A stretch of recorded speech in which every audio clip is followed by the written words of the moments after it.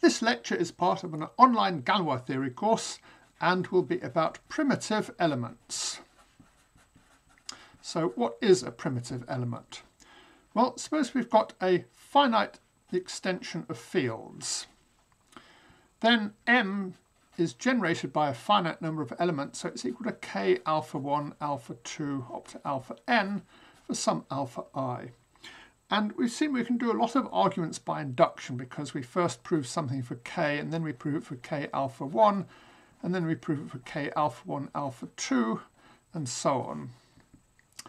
And this works, but it's a bit messy and tiresome, and it would really be much neater if m was generated by just one element of m. So we can ask, is m equal to k alpha for some alpha?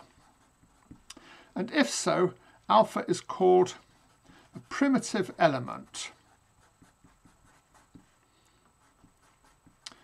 So I don't know why you use the term primitive element. A more sensible thing would be to call it a generator, but anyway, that's the terminology.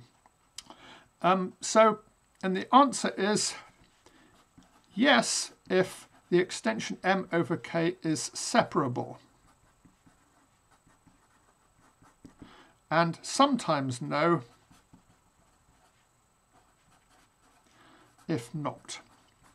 So what we're going to do is we're going to prove that there's a primitive element whenever the extension is separable, and then give an example to show it fails in general. So we first observe that if m over k is separable and finite, we're assuming that all extensions are finite for the moment, then they're only a finite number of intermediate extensions between L and M. And this follows fairly easily because what we do is we just extend M to a larger normal extension of K.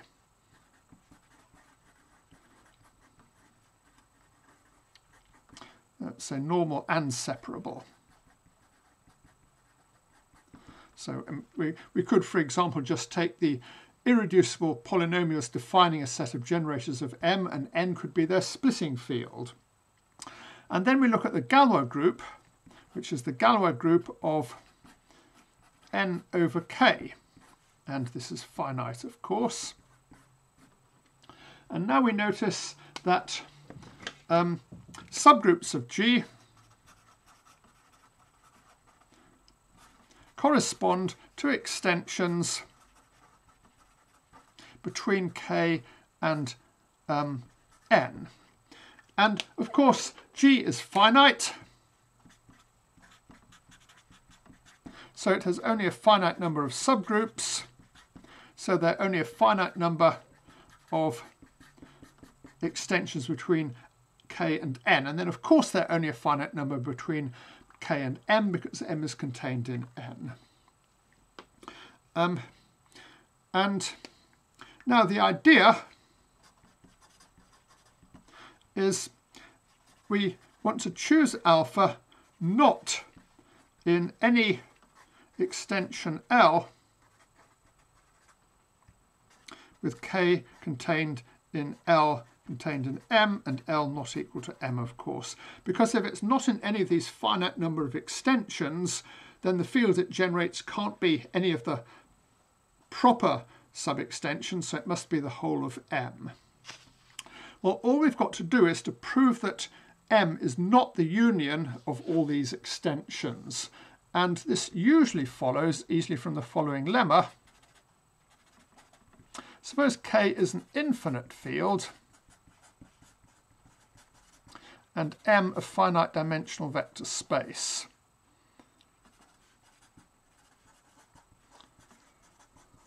Then M is not the union of a finite number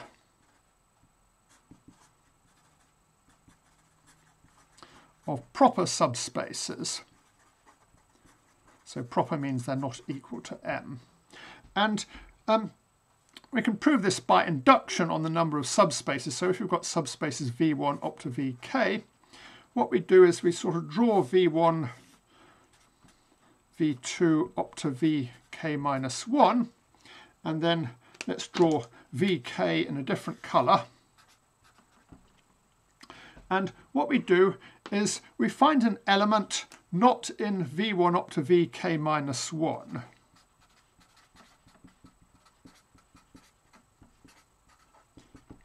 And we don't have to assume it's in Vk, but if it's not in Vk, we're done, so we may as well assume that.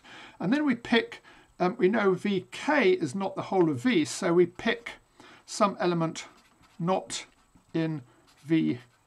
And as before, we're finished unless it's in one of these Vi's, although we don't really have to assume that. And then what we do is we draw the line through these 2 points. Oops, I seem to have missed that point, so let me make this point a bit bigger. And we notice this line is not contained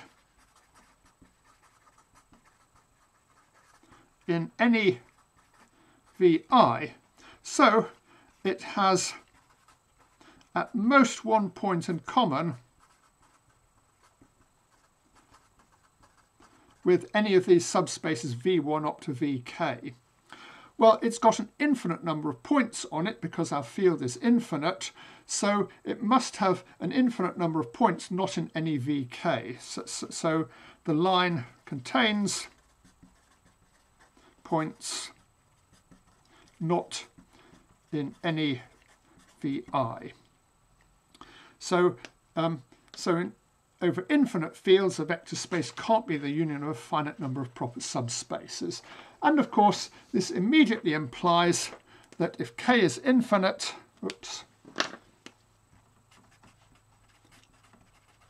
and if the extension m over k is separable, this means m is equal to k of alpha for some alpha.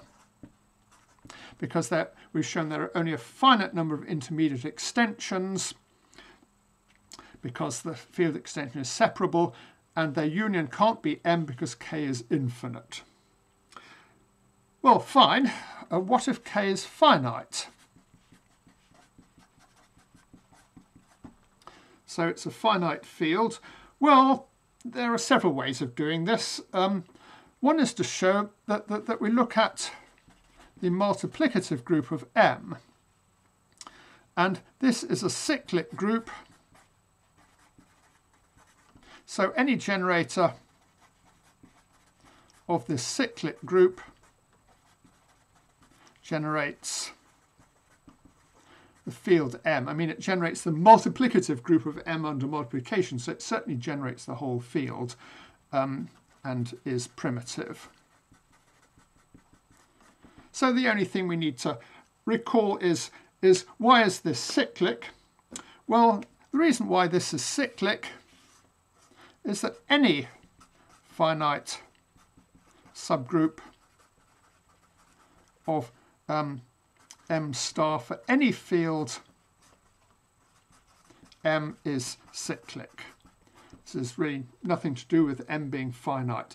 And the reason for this is that if we call this finite subgroup G, G has at most n solutions to g to the n equals 1. And that's because these are just the roots of an nth degree polynomial, and there are at most n roots of that polynomial because we're working over a field.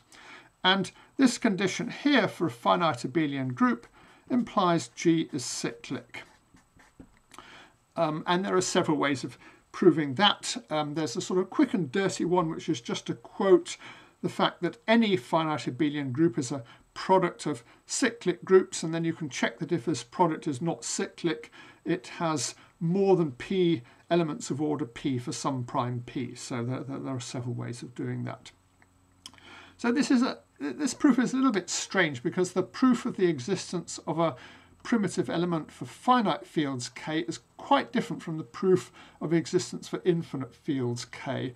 I don't really know of a neat proof that works for both finite and infinite fields.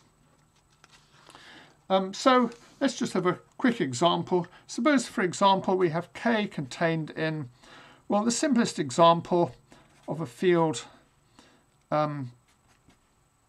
with more than one generator is we might just take K, the field over K generated by, say, the square root of 2 and the square root of 3.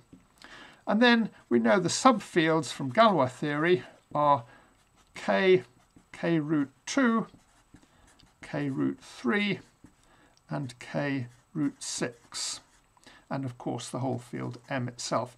So all we need to do to find a primitive element is to find an element not in any of these fields here. So if we look at A plus B root 2 plus C root 3 plus D root 6, well, in order for it not to be in any of these three subfields, we must have at least 2 of B, C, D are non-zero. Sorry, when I said K here, I should have said this should be the rational numbers. And these are all the rational numbers. So if at least 2 of B, C, and D are non-zero, then this element is primitive.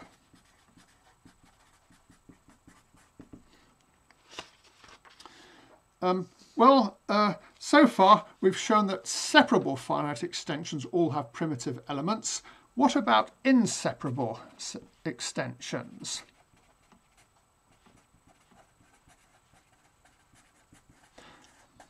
And the basic rule of inseparable extensions is they're counterexamples to almost everything. Well, if we have an inseparable extension of degree p, for p the characteristic, that's certainly generated by one element because the only subfields are going to be K and M. So the degree had better be at least p squared. So let's take a field of K of characteristic p greater than 0, and we're going to look at the field generated by rational functions of two variables, t and u. And inside this, we can find a field, it's also a field of rational functions in two variables, where big T is t to the u and, sorry, t to the p, and big U is u to the p. And now we notice, so this field is big K and this field is big M. And now we notice that if A is in M, A to the P is in K. And that's because we've got the Frobenius mapping, phi A equals A to the P.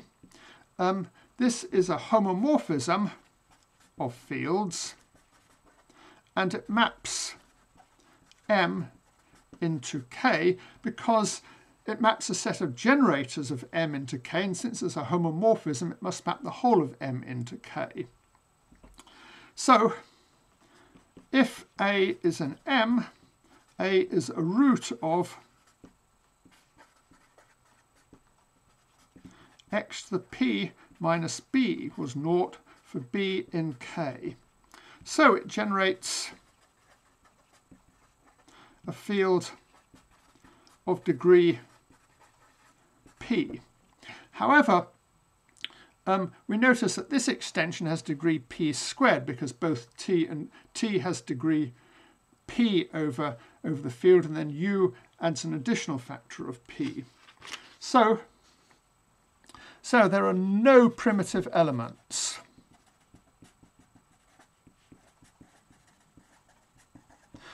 We also notice that the extension KTU contained in KTU is finite, degree p squared, but has an infinite number of sub-extensions. So you remember, for separable extensions, we proved there are only a finite number of intermediate extensions. We see from this that this is not actually true for all field extensions. Okay, in the next few lectures, we're going to be discussing fields with cyclic Galois group and fields generated by taking a root of some element. And this will lead to the famous theorem that you can solve polynomials by radicals if the polynomial has degree at most 4, but not in general if it has degree 5 or more.